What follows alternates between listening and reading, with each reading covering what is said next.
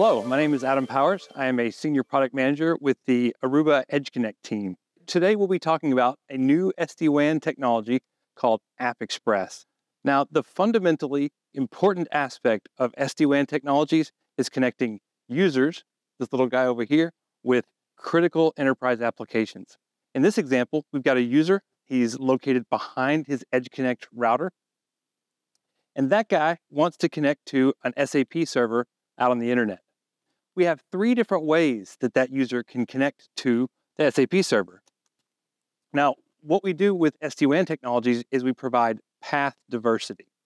Now, path diversity comes in the form of, in this case, three different internet connection types. We've got a low Earth orbit internet connection, probably a Starlink, or in the future, a Kuiper AWS-based connection. We've got a 5G connection. This is probably a T-Mobile home modem that's been deployed to the branch office. And then finally, we have our more traditional underlay type or a more traditional internet service provider in the form of a cable modem. This could also be an optical internet connection. The main idea here is that we provide multiple internet connections to the SD-WAN device, and then it figures out through a variety of different mechanisms which one of these internet connections provides the best connection to the SAP server. Now, let's talk about how it does that. So, AppExpress, the way it operates is before the user even connects to the SAP server, the EdgeConnect will poll ahead. It will start synthetically polling across each one of these connections to the SAP server. So it will, every 10 seconds, it will poll across the low Earth orbit connection to SAP. It will poll across the 5G connection to the SAP server, and it will begin polling across your cable modem. You can have up to 16 different service providers that are supported by the EdgeConnect SD-WAN appliance. Each one of these polling paths will carry a score. So the EdgeConnect uses a mechanism called AppDex to calculate a number for each one of these lines, each one of these paths from the branch office to the SAP server. That score will come in the form of a number between 0 and 100. The higher the number is, the better the connection quality. So let's take this example here. The EdgeConnect begins synthetically polling across the Starlink connection or the LEO connection, and maybe it scores out at a 75, which is decent, but not great. The 5G connection, maybe we're right underneath the tower, very close to the 5G tower itself, so we score out at maybe a 92. But for our cable modem, we've got low latency. It's a DOCSIS 3 connection. It's very solid. We have a 99.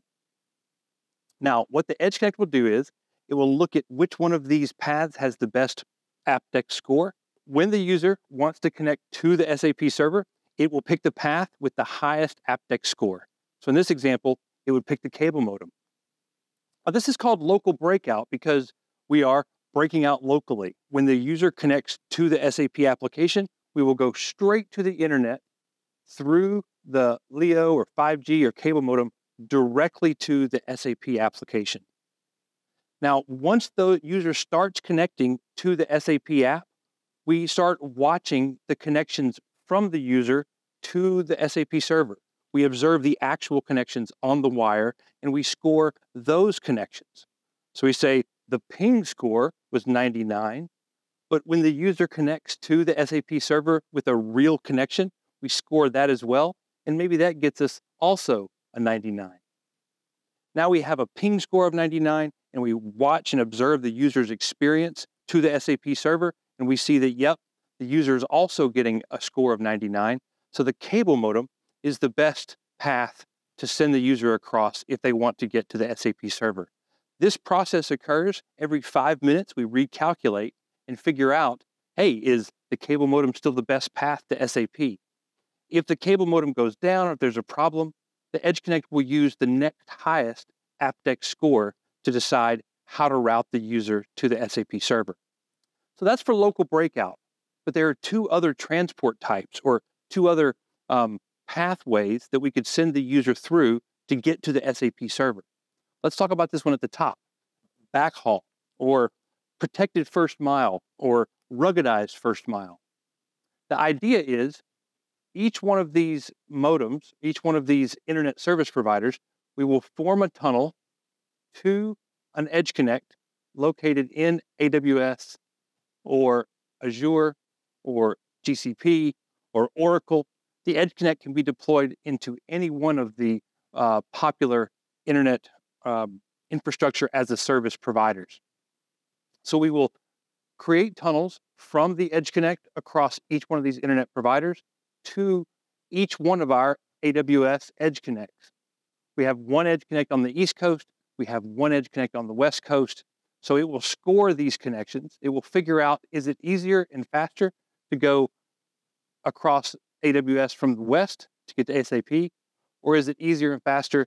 Is it better? Do we get a better AppDex score when we go through the East Coast to get to SAP? So the EdgeConnect is using this AppDex scoring mechanism to figure out which way to backhaul the traffic.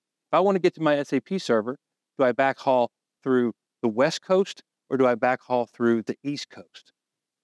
So this mechanism here occurs continuously. The system figures out which one of these three connections to AWS has the best path, and then it scores and compares East versus West. All right, so the third type of transport we're going to talk about here are SSE on-ramp. In the SSE on-ramp situation, the EdgeConnect will form tunnels to the SSE provider. This is a secure services edge provider. The SSE will have PoPs in different cities. The EdgeConnect forms a IPsec or a GRE tunnel to the two closest PoPs for that SSE provider. There are different SSEs. There's Zscaler, Netskope. Aruba recently acquired a company called Axis Security, so we now have our own SSE provider. Regardless of which SSE provider you select, the EdgeConnect will form tunnels to the two closest SSE, let's just use cable. It will form tunnels to the two closest SSE PoPs, the two closest cities. It will then score the connection from each one of your internet providers across each of these SSE city PoP locations to the SAP application. So in this way, the EdgeConnect is dynamically routing, dynamically discovering which SSE PoP provides the best performance for a specific application. So as you can see, there are a lot of different paths available to get the user to the SAP application. AppExpress helps dynamically and continuously figure out which path provides the best quality of experience for the user. Thanks for watching. For more information, please visit our website.